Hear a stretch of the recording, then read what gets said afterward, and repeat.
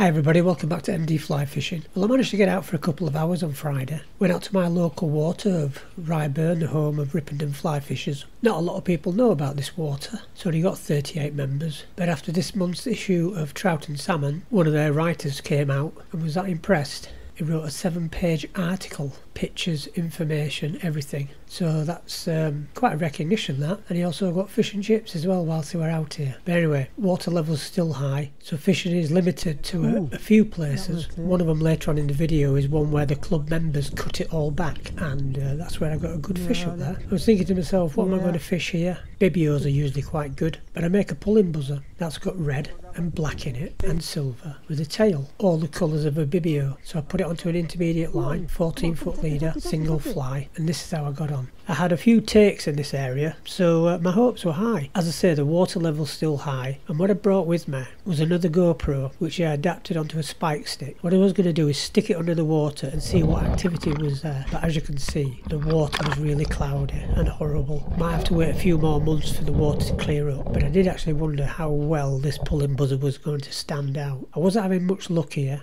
Again, I was only here about 20 minutes. I was limited to time, so I thought let's move up to the far side of the reservoir where the members have cleared a lot of the foliage at the back and I can actually get into the water. So I moved further up the reservoir.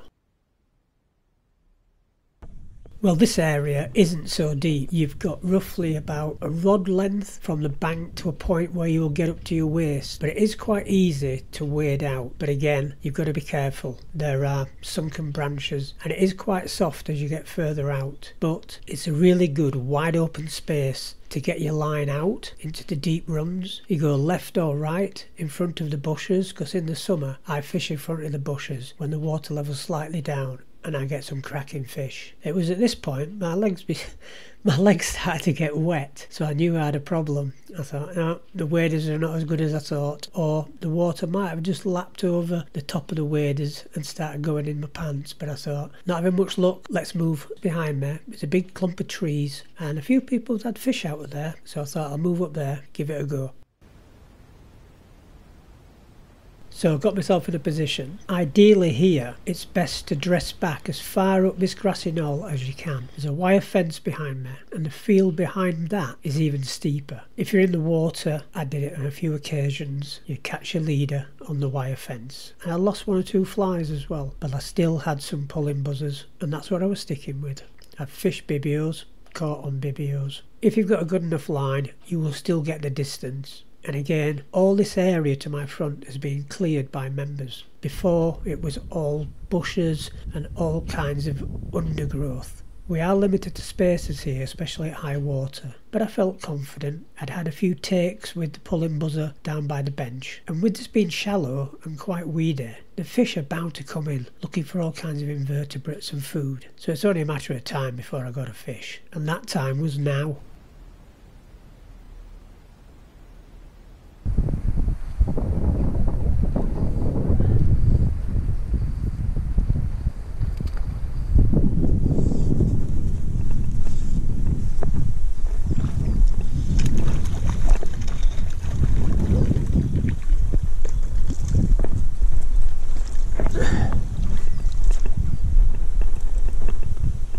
Come here. I've got a long rod and a short net.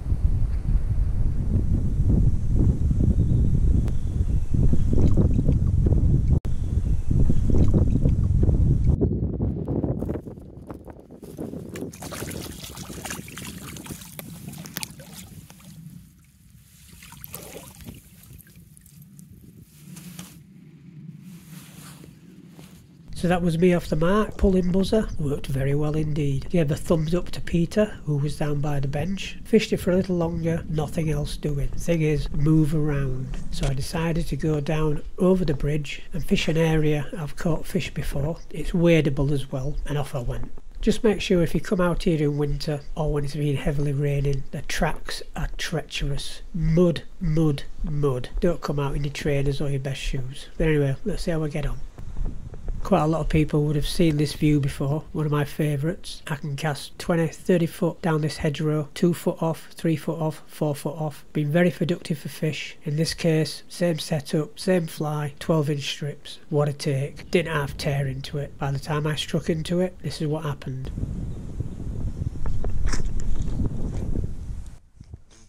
Well, this pulling buzzer they do like, and take into consideration the murkiness of the water, it amazes me how they see it. But not being put off, get it back out there. Now the reason why the fish aren't taking the hook is it because I'm fishing it too slowly. So what I decided to do now, get it out as far as I can, bring it back, roly-poly, varying the speeds. Let's see what happens.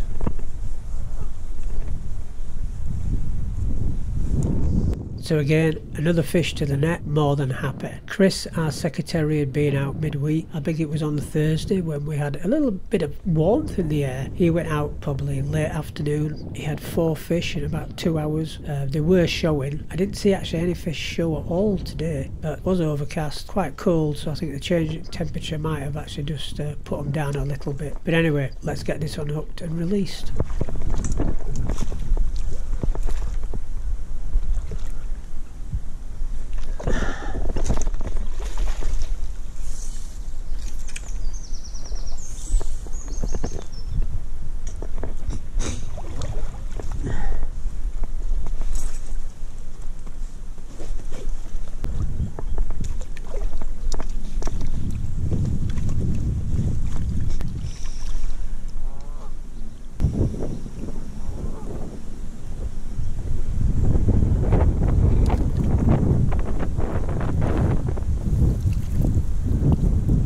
So, happy with that. I think it's time for a move. I'm going to go down to where the Pixies doors are. I've had a few fish out of there before. The bank is quite steep actually. It's about 2 foot drop before you get to the water level. Then it's probably another 2 foot, sometimes 3 foot, straight down, right next to the banking. This is a really good area when the water level drops. When it drops about 5-6 foot, lots of banking, all open, loads of areas to fish.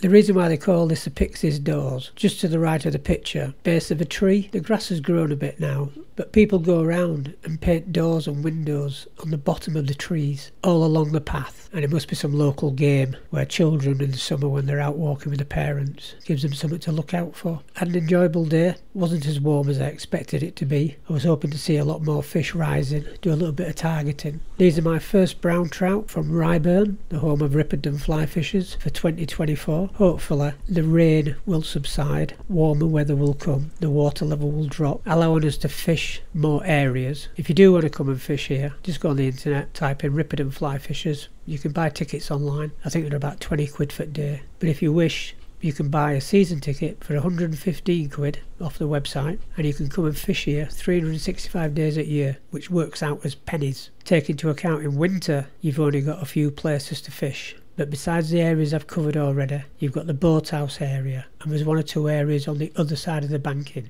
We've got a car park as well. Quite pleased that Trout Salmon did an article on us. I think it's worth a 20 quid ticket. But anyway, that's all from me. So thanks very much for watching everybody, and I'll catch you soon.